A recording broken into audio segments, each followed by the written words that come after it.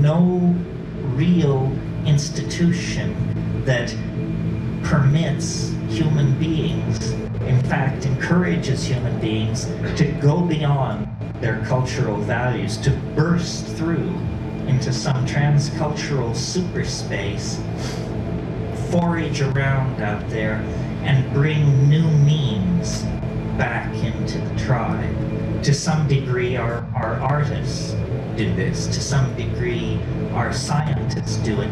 But it's all hit and miss. It's all willy-nilly. And once achieved, it must be swept under the rug in the service of the myth of method, that somebody was following somebody else's work, or somebody was applying a certain form of rational or logical analysis, and that led to their breakthrough.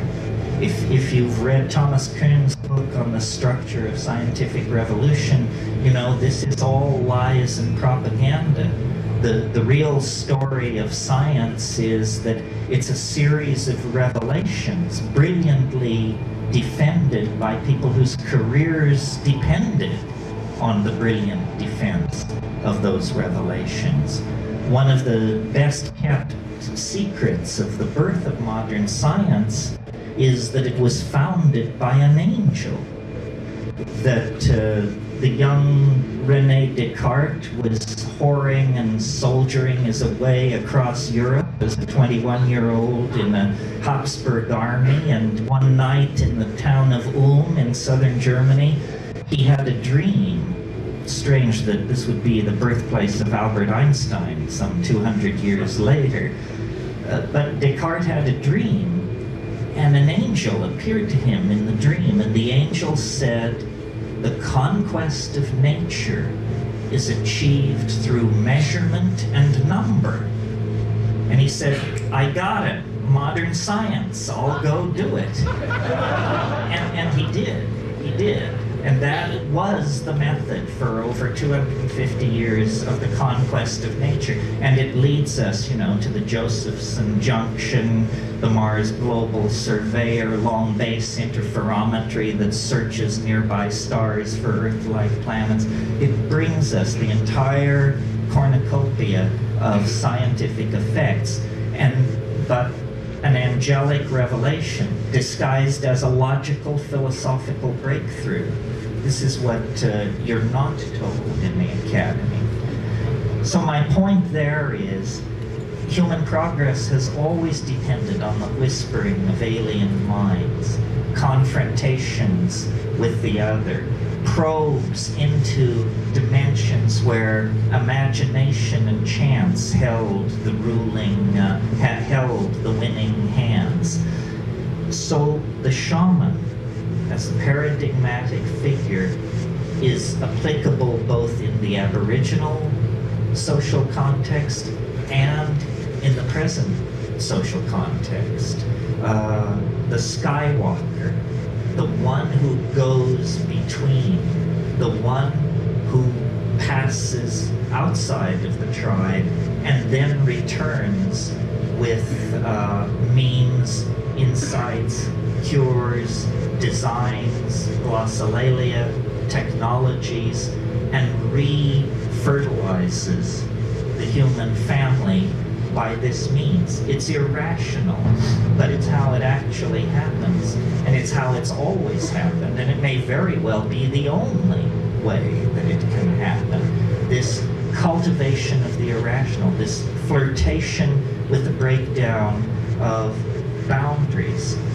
So now, in our nuts and bolts technological progress, we have somehow created technologies which are very friendly to our social values, in that these technologies can be bought, sold, licensed, upgraded, all things which we understand. But these technologies are acting on us in the same way that psychedelic drugs do, but more profoundly, more generally, and more insidiously, because their effect is not understood, or if it is understood, it's not discussed. And so in a way, we have come into a kind of post-cultural phase. All culture is dissolving in the face of the drug-like nature of the future. Its music, its design, indeed the very people who will inhabit it appear to be the most switched on, the most chance-taking, the most alive of the entire tribe.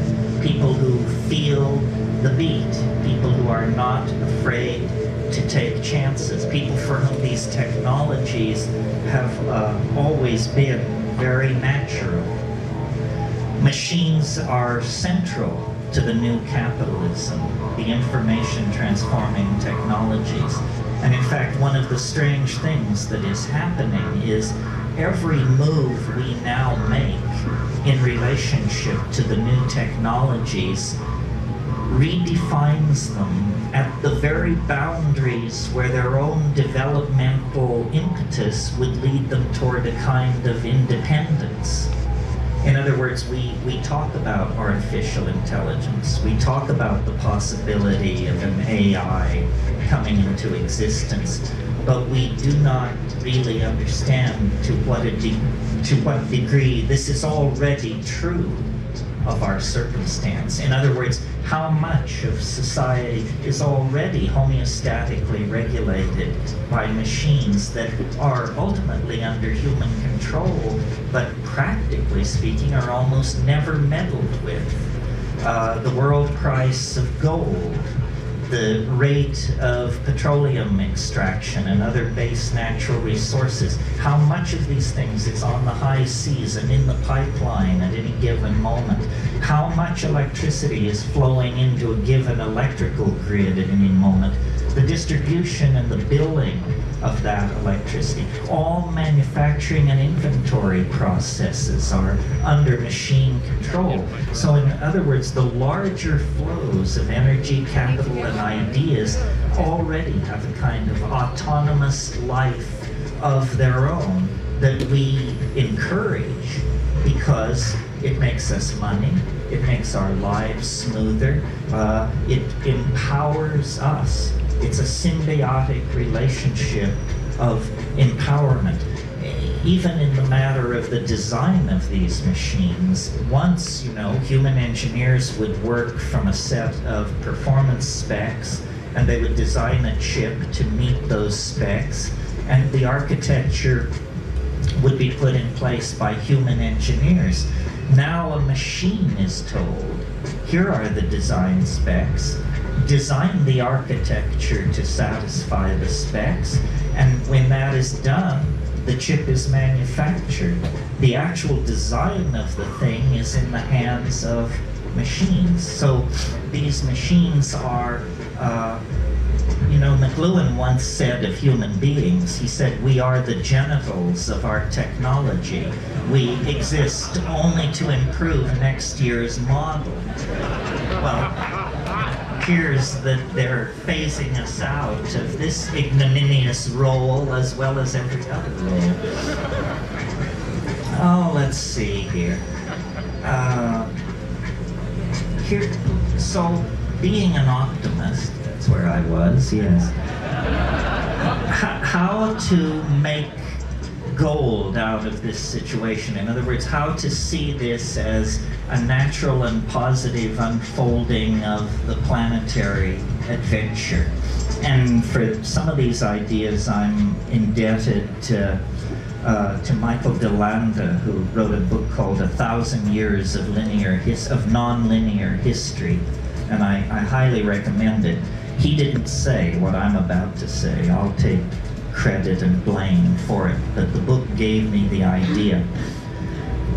When you stand off and look at human beings and their technologies, it's very hard not to notice that from the very moment that we have a technology that can be distinguished from chimpanzees pushing grass stems down anthills or digging with sharpened bones or something like that. But the minute you get past that, we our technologies have always involved the materials of the earth.